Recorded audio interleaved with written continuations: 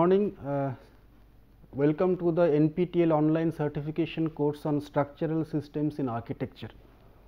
So, this course is a 8-week course and this course is floated for the students of architecture basically, and this course, as you all know, the NPTEL platform, and this course will be covered the various systems and the applications of the structure in the field of architecture.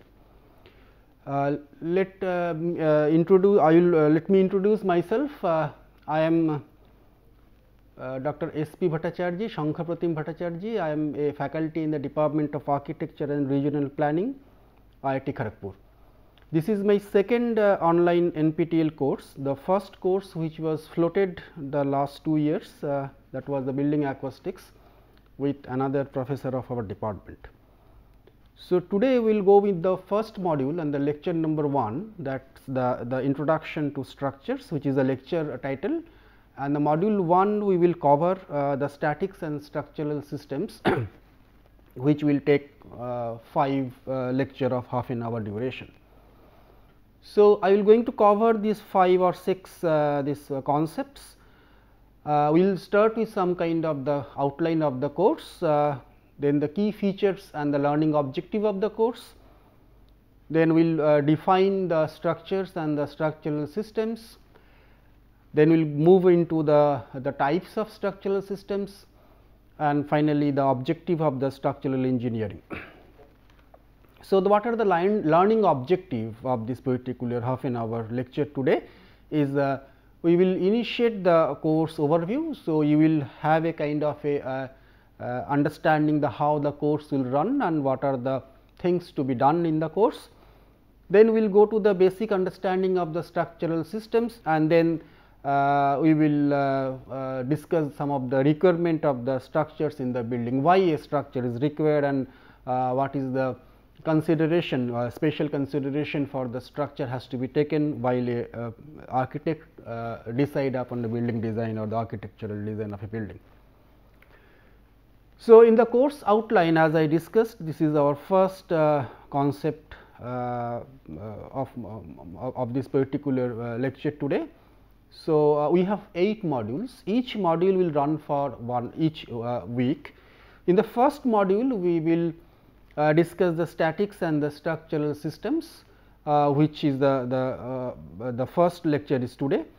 The structures and its classification we will discuss. We will discuss the force system, then the supports and the reactions, loading, etc. Then the module 2 and the module 3, again 2 of this consecutive week, we will discuss the structural mechanics, the part 1 and the part 2, where the theory of elasticity, the material properties, the bending and the shear, the stresses, different type of stresses due to the bending and the shear, the deflection of the members, structural members, and some of the theory of the columns will be discussed. So, as you all know, the structures, if you try to look into, you have to know about some of the basics of the mechanics and some kind of the solid mechanics also. So, we will cover these module 1 and the module 2 and also the module 3 all. The module 4, the 4th week, we will do the frame structure analysis and the design. So, mostly the buildings are of kind of frame structure, as you know. So, what are the methods of analysis, what are the structural element in the frames and the application of different type of the frames in the architecture, and also the design principles for the RCC and the steel structure will be discussed. Then in the 5th, 6th and 7th module, we will cover the whole lot of the structural concept, application and advantage, disadvantage, some of the case studies for various type of structural systems. That will include in module number 5, that will include truss and space frame, which are the very important two type of structural systems what we see in the today's world. We will also discuss the arch, shell and dome, another category of the structural systems in the module 6, and module 7 we will discuss the tensile structures and the plate structures. So, both the concept we will start with for all the every component of the structural systems, and we will discuss the various applications in architecture through some case studies. The last module, the module number 8, will be deal with the spatial structures.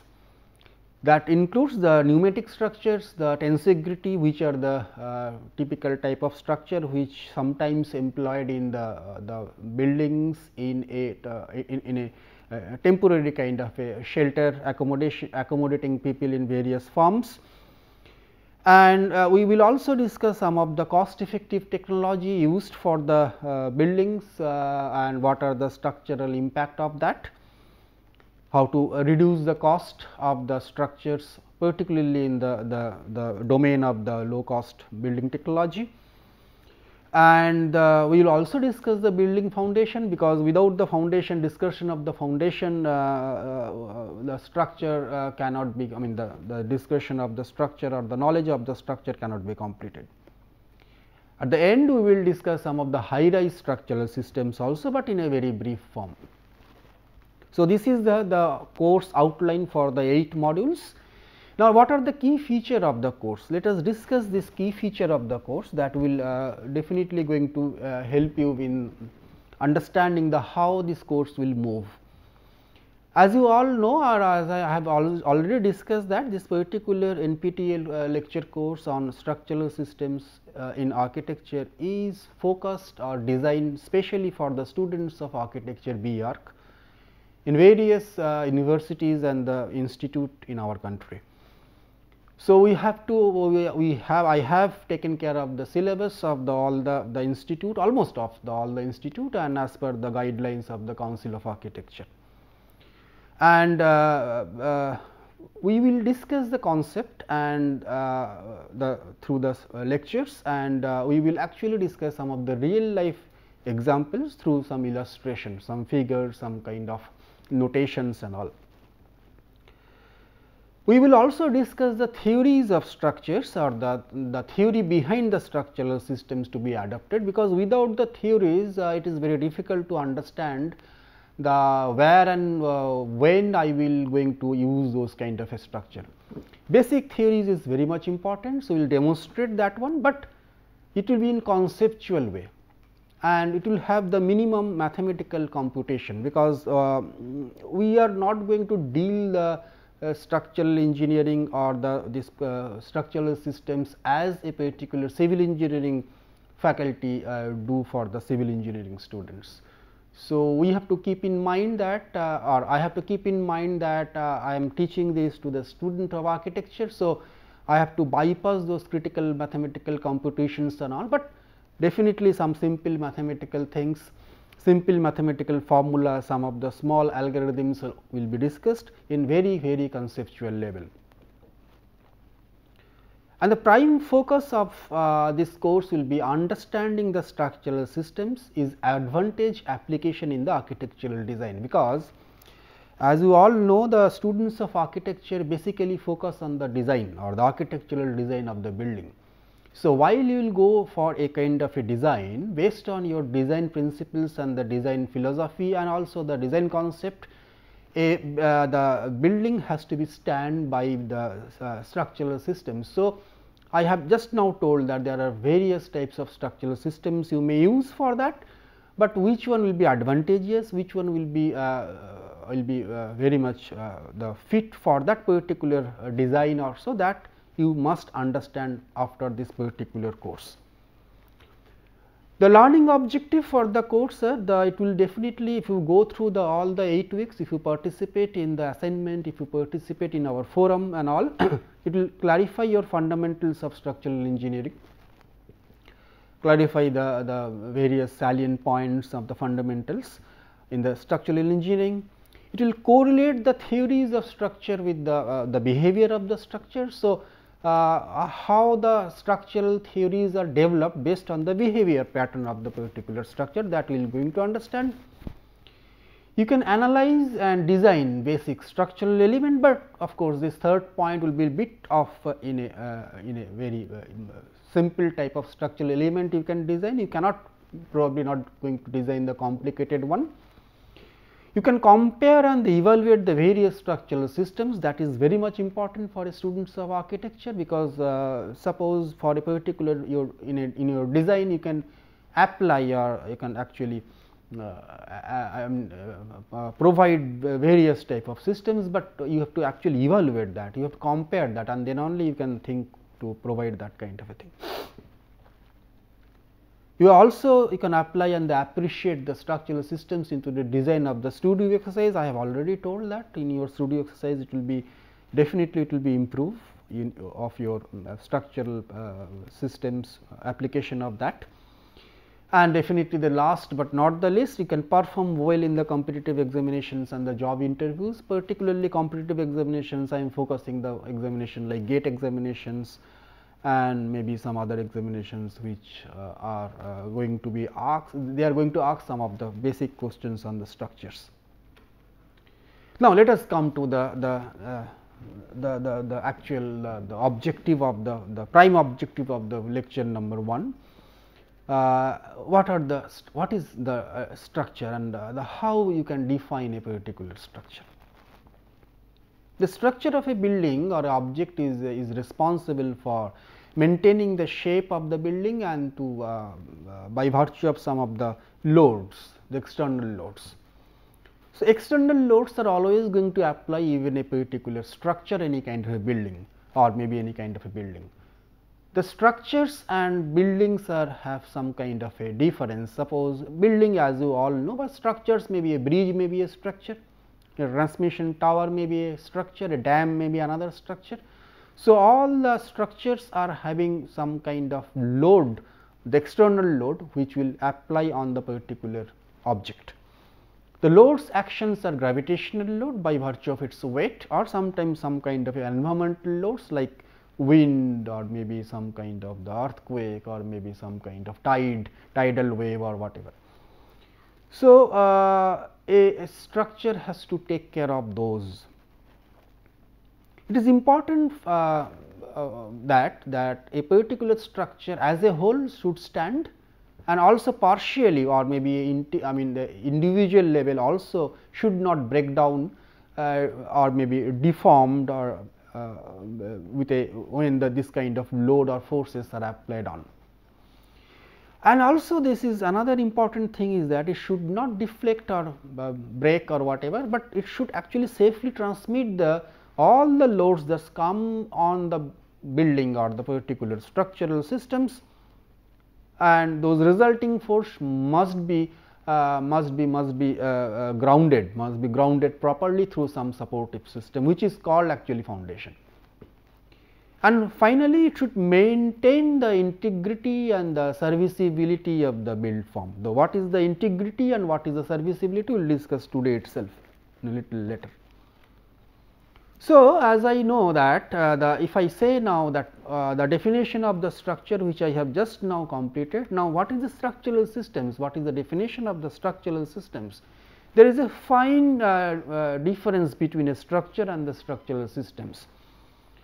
Any structure is comprised of the structural elements and the non-structural element. I have just in my PPT I have written down there are some element of the structure which is suppose the beam is one, and suppose the column is another one, slab is something like a two-dimensional thing, truss, you know that kind of a truss is there. So, those are the typical type of structural systems, whereas the partition wall, false ceiling, all those door, window, parapet, etc., some flooring, some kind of mock up kind of a wall decor and all those kind of things are come under the non-structural element. Now, those structural elements and those, if you now put together all the structural element, you will get the structural system. So, the structural element may be your beam or maybe your column. So, if you just put into this plus put into this, then you will get a particular structural systems also. So, the structural elements and the structural systems has a kind of a differentiation also.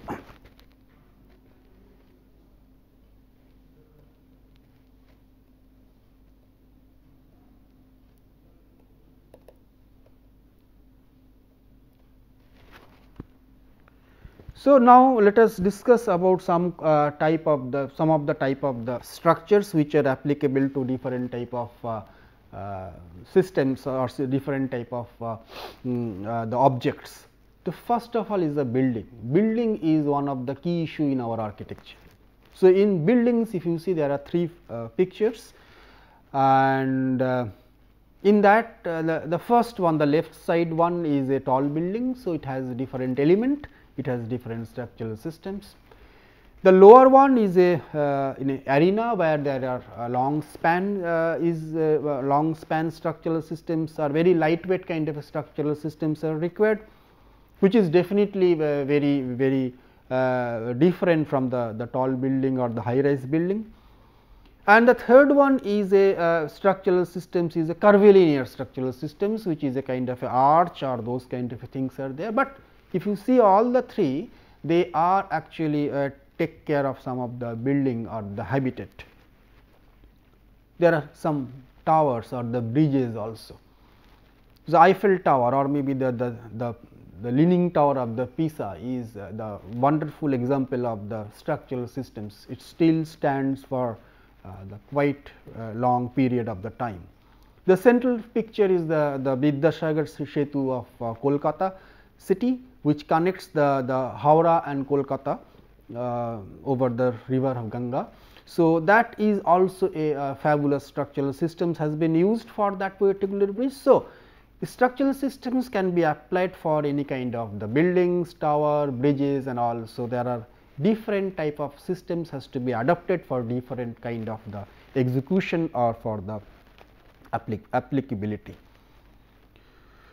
So, now let us see as I understand what are the element of the structures are like beam, column, link, plate, member, cable, like that. So, there are individual items. A beam is individual items, as you know, it is a horizontal item which is a kind of a taking load in the gravitational direction or the downward direction, whereas the column is a vertical member which can take the load, of course, and in a different way, it is through its own axis it can take the load. So, plates are again a two dimensional flat structure. So, those are the elements of the structure. And now, depending upon the geometry and the orientation of those elements, you can have different type of vocabulary, like the thin and thick. What is thin and thick? Suppose a plate or maybe a wall may be thin or thick. Then the grid and the dimensions, this is again a geometric property. What is the grid? That may be what is the center to center distance between the footprint of the column. So, those are the grids. What is the dimension?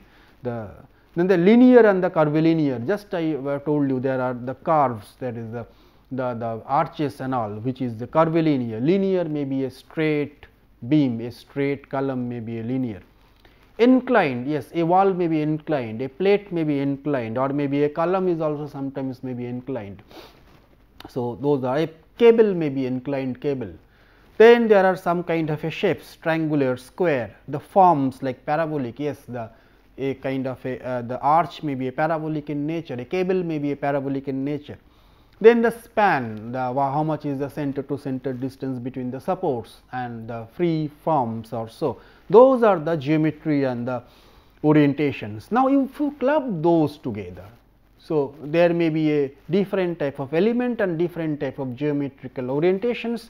So, there may be some permutation combination amongst them, and then you can get some kind of a structural systems or the structural configuration. Now, if you take the structural configuration, the nature of the loading, you have to also take care of that. So, is it a concentrated load, is it a heavy kind of a moment, is it a wind, it is a seismic load. So, every loading has its own type of the impact. Okay. So, those impact has to be also taken into account when you are going to select some kind of a structural systems or the configuration. And then you have to again take care of some kind of a material, which type of material you may use for your structure. It may be, if you suppose you are going for a truss, it may be a steel truss, it may be a RCC truss also. So, whenever I am going to have those kind of a material, you need to know some of the material property like ductile property or the ductility or the brittle properties also. And again you should know about the what are the support system, that how finally that particular structure has to be supported through some component, like if it is a simply support or it is a cantilever out or it is a continuous kind of a support or it is a flexible kind of a support. So, those are the typical type of support system. So, what I go back to that, I mean again, so is the elements and the geometry, then gives me the configuration. From the configuration I know that this is the loading type, it is the material I am selecting, and then this is the type of support system, and after all this comes together. So, I can now analyze a particular structure and I will try to assess the behavior of that particular structure. And what is the behavior gives me? The behavior gives me the, is it a stable or unstable? It is a shear predominant things will come, or it is a bending, the bending will come in totality with this particular material loading and the support system. What will be the buckling character? How it will going to buckle? Is it going to buckle or not? What, how much it will deflect? Is it going to deflect much, or it will be under controllable deflections also? Is it going to see, I mean they are going to have some kind of a cracks or no? Sometimes we may allow some non-visible kind of a very micro cracks also, sometimes we may not allow that. So, that those kind of the behavior under those kind of a configuration material and all those gives me some kind of the output, and based on that behavior I will actually now see some of the functions of my architecture. I see the architectural function, I will see the economy, I will see the serviceability, durability, construction technology also I will see. Suppose some of the materials, some of the systems, it is not available in my country or maybe some part of the country. So, it is unnecessary to think of those kind of the structural systems or so. So, again finally, I have to see the aesthetics of the building. So, again this will come into a permutation combination, we will select the typical structural systems also. So, based on that we will going to have some kind of a selection criteria. Now, what are the type of structural systems? If I go one by one, then I may have frames, the building frames. In the lower left corner picture you see, this is a normal type of a building which is having frames. Frames means the column, beam, foundation and the slabs. We may have trusses also, we may have some kind of a trusses also, it may use it for the very long span application. We have sometimes the space frames, which is again in the lower left corner given in a photograph, where there are some kind of the 3-dimensional trusses can be used, and the lower the upper right corner you see the arch form of space frames can be also going to be used. We may have some kind of a structural systems like arches and vaults. Arches in a linear kind of a character, vaults is a 3-dimensional kind of a character. When two such vaults or two such barrels are meeting together perpendicularly, a vault will be created. This particular picture on the vault is the picture of the corridor of the Calcutta High Court. You see how interestingly the pillars, the columns are taking care of the different type of flying arches in the different direction, creating a fabulous interior with vaults. Then there may be some kind of a shell structure. Shell is one way ahead of the arches, which is a 3-dimensional formulation of the articulation of the arches. So, we can have wonderful structure made up by the shells. The lower left corner structure, as you all know, it is a Sydney Opera House, and the upper picture is from our country, the New Delhi the Baha'i temple, or it is famous, it is known as Lotus temple also popularly. We can have the domes also. Domes are used in the architecture if you see the history of the architecture, you will see the lot of in the time period, if you see from the Islamic or pre-Islamic period also, you will see the domes are used as a roof covering, and there are various type of illustration, various type of decorations, various type of form has been developed in the timeline in the history of architecture. So, the lower left corner is the Islamic dome, which is very much predominant in our forms in our India or maybe in any country. And the other one is the Matri Mandir, which is a in Pondicherry, there is a dome is also going to be used for that particular purpose. There are types of structural systems like tensile structure, there are the structures which is very much useful for the stadium or any kind of a arena, which is membrane kind of a structure, very lightweight. There are structures through plates, there are the different type of folded plates, arrangements may be possible, and those are the again a kind of a solution for the long span structural systems also. So, based on that we have a kind of understanding of the different type of structural systems. Now, let us going to in the last one, that is the what are the objective of our structural engineering. The first objective is definitely the safety. The safety is the first. See, a child is sitting on a particular chair, a bench.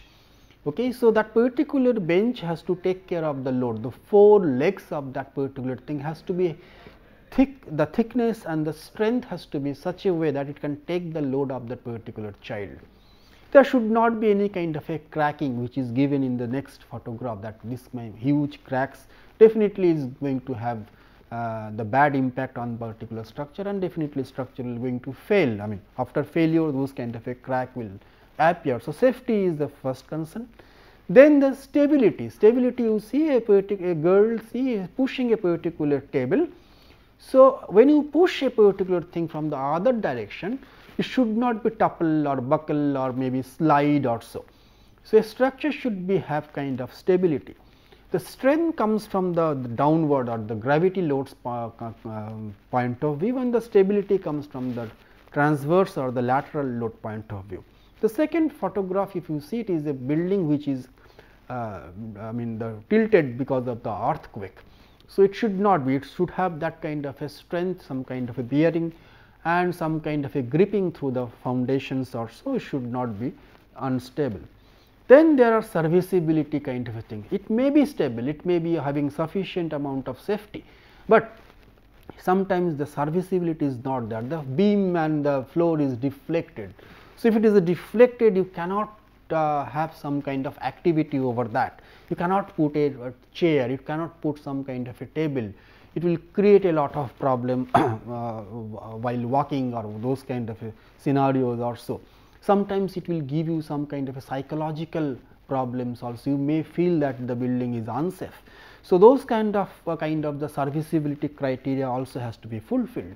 Then definitely there are durability criteria also, there are for a you will design a structure for 80 or 100 years or so. So, you have to see the how much it can be resistance to the corrosion, creep and shrinkage are the kind of the age phenomena which comes from the particular when the material is getting old and reduce its particular strength or so. And then there are the another objective is the economy. So, you have to see that the how the efficiently you can use the structural systems such a way that it will give you the you can design this within your budget. There are other parameters like objective like the ease of maintenance is another issue, because you have to actually maintain, you cannot actually say that the structure once is built it is forever. Also the fire resistance is another issue. And finally, this is the important issue for our case is the aesthetics. A structural system should also impart aesthetics to the structure, I mean the building. Otherwise, if it goes other way around, it will going to give you a lot of problems. So, I have written that one, that a engineer plays a major role to translate the imagination of an architect to in the grounded into the reality to the through the structural systems. So, if you have a wonderful compositions like the Taj Mahal or maybe the Pyramid of Giza, those are the very wonderful compositions of the simple erected structure with a very systematic and the way it has been designed. Definitely your structural handling the structural systems for that also will be ease. So, I should not say that you should always go with the symmetrical buildings or so, it may be of asymmetry, but you have to look into that how those asymmetry can be taken into a particular the composed and the unique way in a structural systems also. So, I written in the last that it indeed a challenge and a responsibility of a structural engineer to design a structure for appropriate for the appropriate architectural purpose, and also should have a right balance between the safety and the economy. So, about the course, as we told you, this is the 8-week course. So, total 40 lectures and PPTs and the handouts will be delivered. I will give some kind of the home worksheet also, and in that particular after each and every lecture, and whenever it is possible, I will give some kind of a homework for you, and the tentative solutions or some hint of that particular homework will be available in your forum.